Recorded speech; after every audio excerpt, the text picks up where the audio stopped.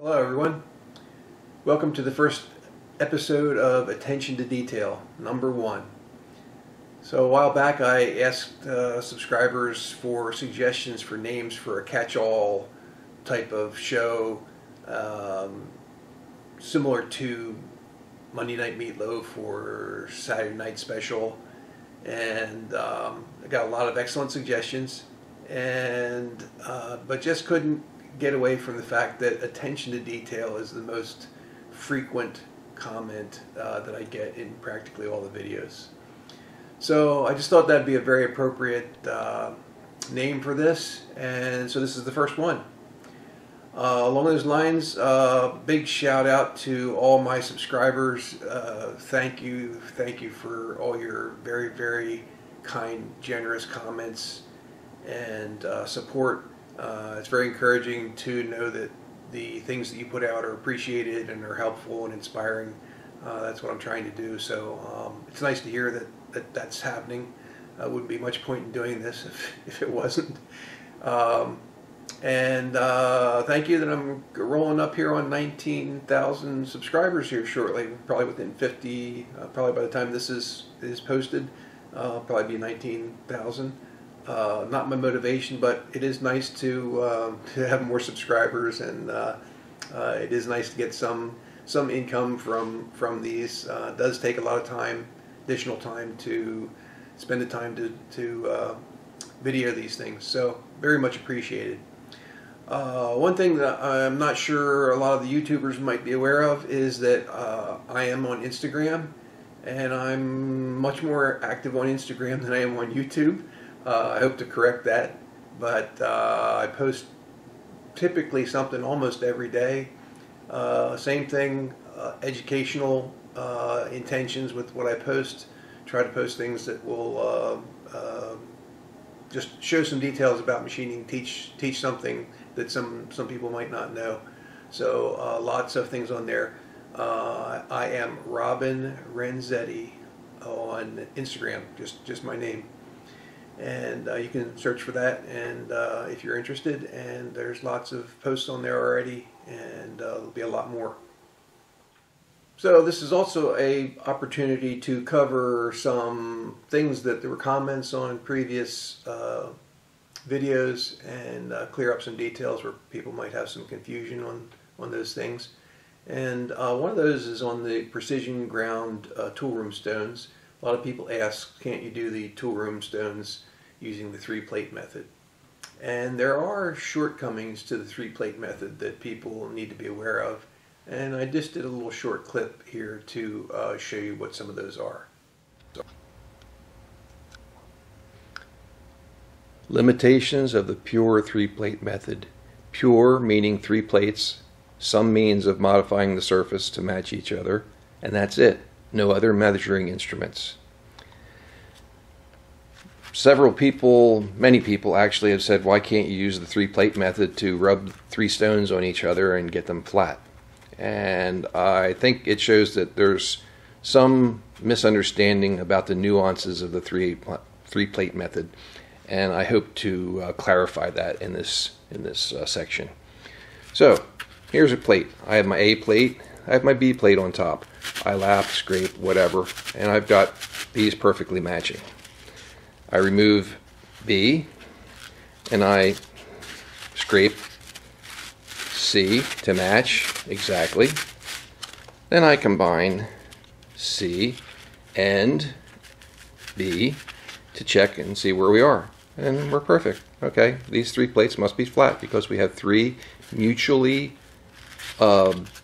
evenly bearing surfaces. So got to be flat, right? I don't think so, Tim. And that is because a absolute requirement of the 3-plate method is that you must be able to rotate your part 90 degrees when you're doing your checking. And now you can see that when you rotate 90 degrees, all of a sudden you see what's going on, and you've got big trouble. Yet all these match perfectly to each other. So you could take your repeatometer, zero it on your quadruple A surface plate, and come in here and check and say, okay, well, let me see what's going on. Straight, straight, straight, straight, straight, straight, straight, straight. What's up? You got to be careful. You have to make sure you're measuring in every direction. Concave in the one direction, convex in the other. So that shows that how far out things can be. Actually, the best method for checking this, in whether you're talking about machine bases or whatever, is using the two-footed twist gauge.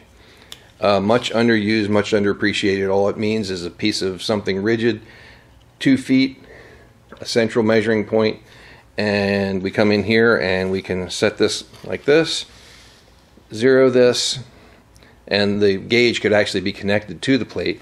And then we turn 90 degrees and see what happens to the other corner, and all of a sudden we can see the huge difference in height here that we have, and that tells us which direction the twist is and also how high the corner to corner height variation is.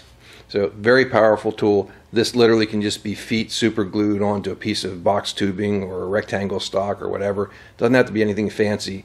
So don't hesitate to use this. Scraping bases of machines, like something like the base of a surface grinder, which has 2 rails side by side, and this, you can fool around with a level all day. You're never going to beat the two-footed twist gauge, measuring it with however accurate an indicator you have, but this will really show your twist very clearly and independent of level.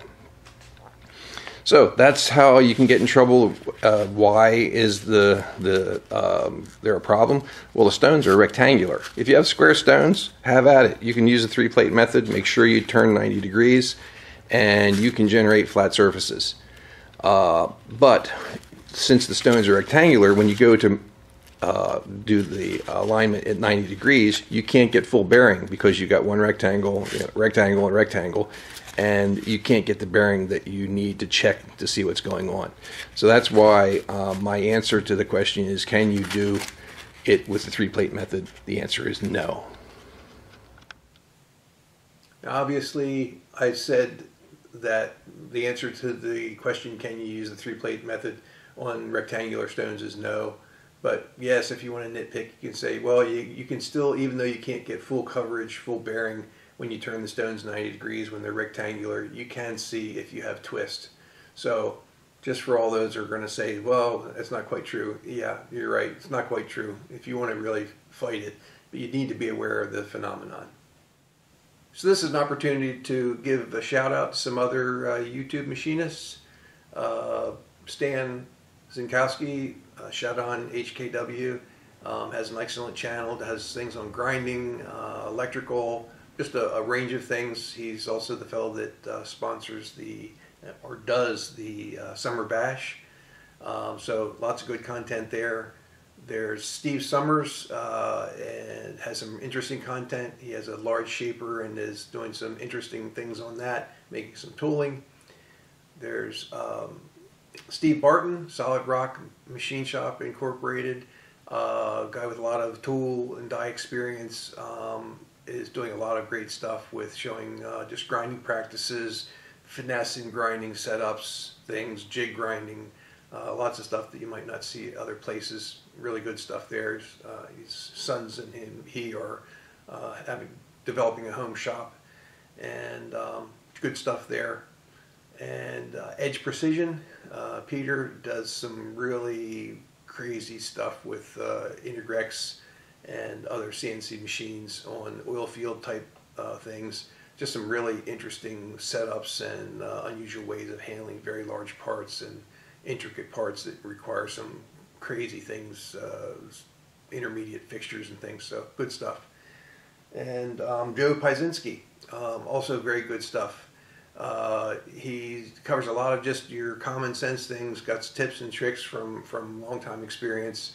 Also a really good channel. So here's some teaser items.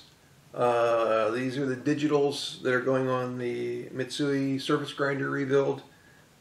These are the scales that I purchased. One long scale, cut it apart, bought a spare head, assembled those. I'll be covering some of the things I did there. These are my precision tool room spindles that I've been showing on Instagram as I've been progressing along on these. There'll be a full video series done on producing these. These are going to be ultra stiff, ultra precise, hopefully, spindles. I believe that they'll be in the sub 5 millionths TIR range, probably even better than that, but extremely stiff, much stiffer than an air bearing. So these will be very, very handy items, and I'll be showing some of the design aspects of these and the actual making of them. So those are just some teaser for what's coming up.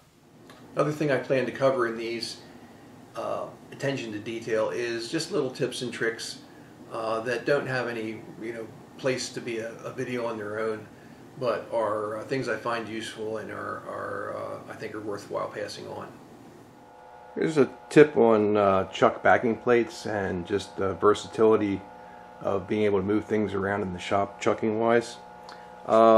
Make my own backing plates for the harding here, the taper nose harding. This is gray iron, and so I machined up a bunch of these for various things, but the advantage of having a backing plate without the typical recess is that you can do flats as shown here on this chuck, where those flats are surface ground nice and perpendicular to the mounting face, and that surface rides right up against the chuck back. And what that allows me to do is to take this chuck off and just, with the part still in there, and go over and sit right in the vise, grab on those two flats, resting on these surfaces, don't even need parallels. I can go do my end drilling on this part without even removing it from the chuck, and then come back if I have to do other operations. Obviously, if you had multiple pieces, you would do your multiple pieces, take the chuck, go mount it in the mill once, put the pieces in and out of the chuck. But in this particular case, I just have a single piece. So I'm just going to grab my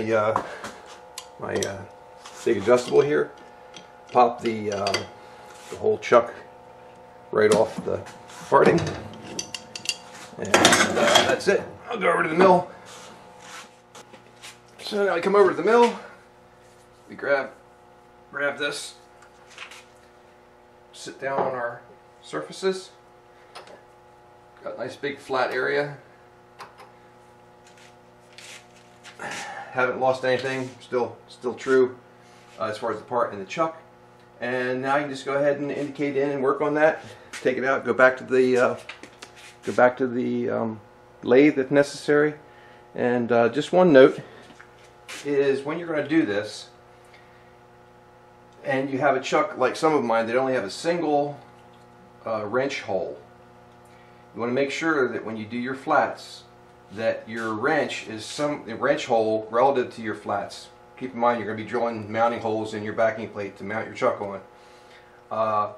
You need to make sure that this wrench, preferably, is over here in this zone, so you can actually take your T-wrench and open and close the chuck. Obviously, if you needed to, you could make a socket adapter to go in there and work in wherever you end up. But on all my other chucks where I need this, I have my other, I can get to this one back here if I need to for this chuck.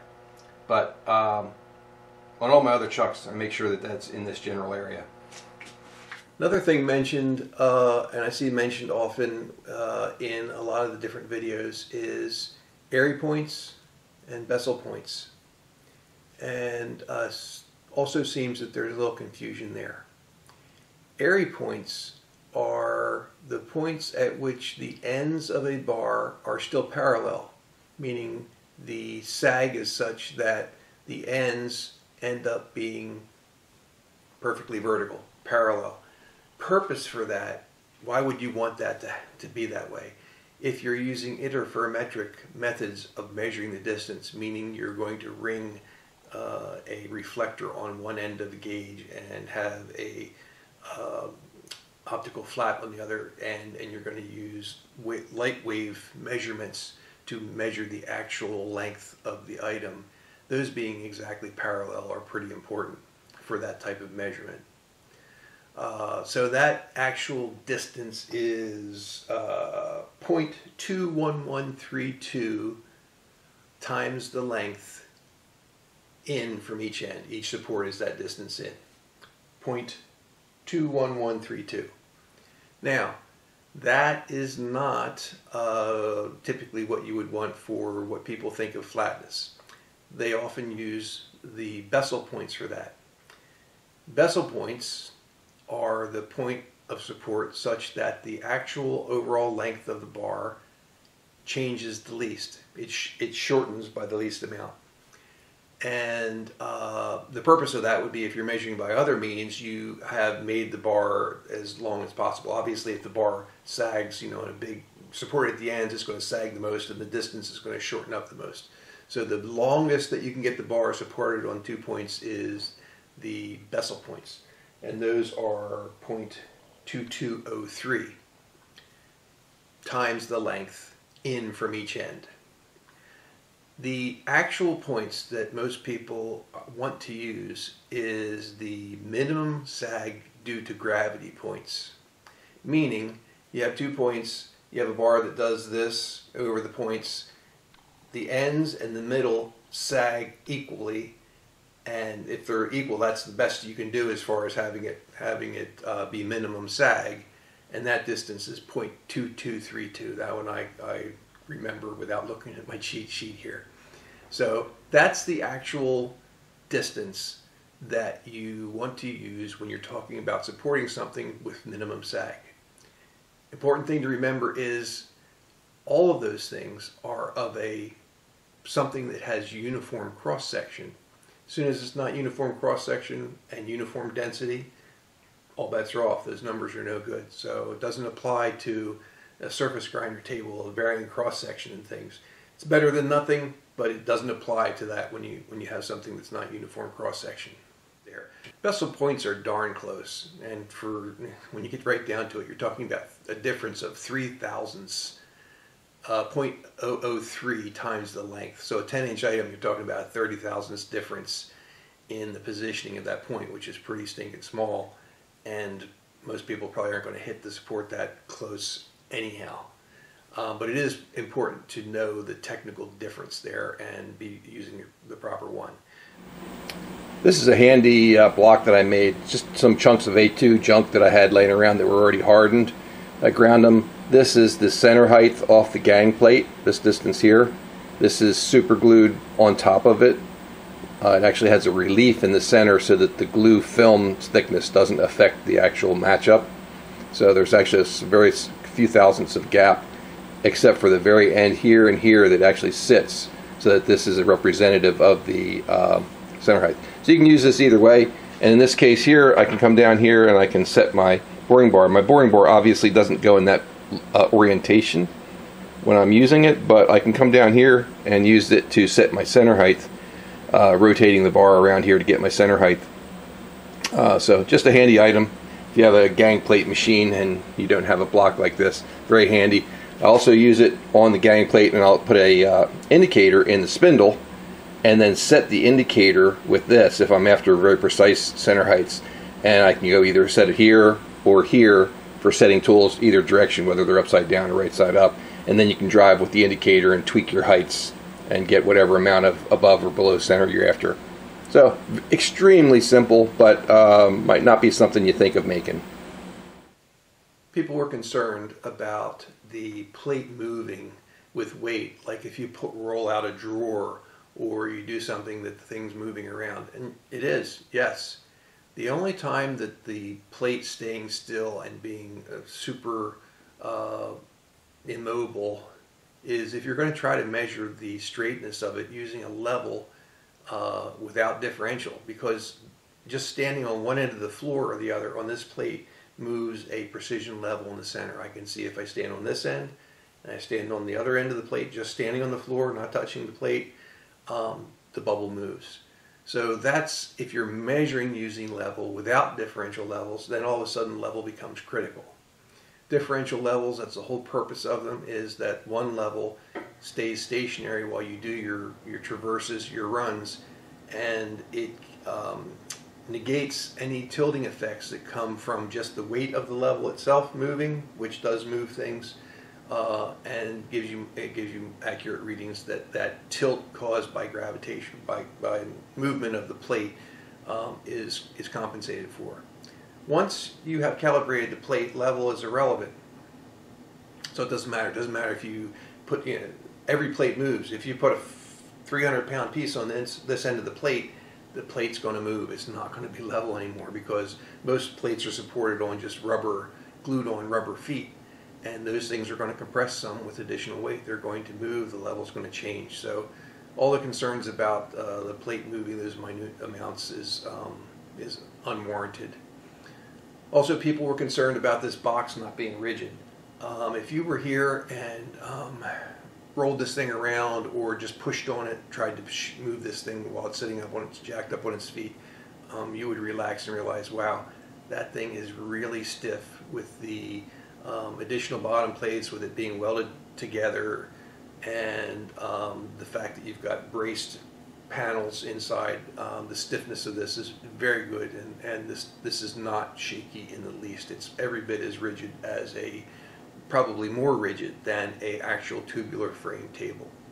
A lot of people mentioned about, why didn't you just use spherical contacts, use standard kinematic mount type arrangements, with a ball and a V and all those things. One of the things that always has to be calculated when you're designing kinematic mounts is the Hertzian contact stresses of the elements that are touching each other.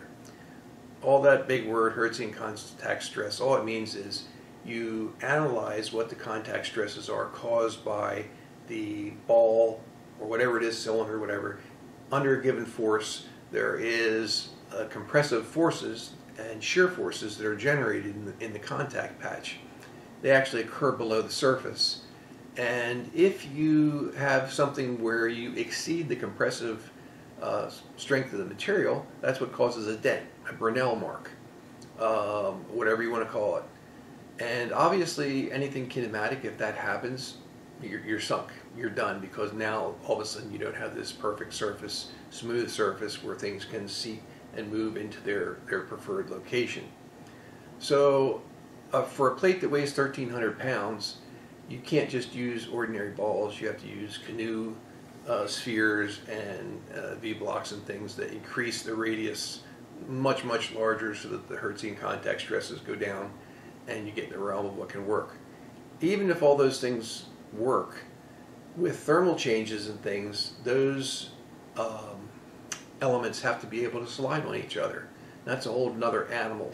So I'm pretty convinced that the Turkite and what I have here is probably one of the freest three-point supports that's relatively non-influencing that can be accomplished on a surface plate. Remember, the plate still has to be rigidly held. Another thing that people mentioned is, what about the whiffletree support, like seen in Foundations of Mechanical Accuracy?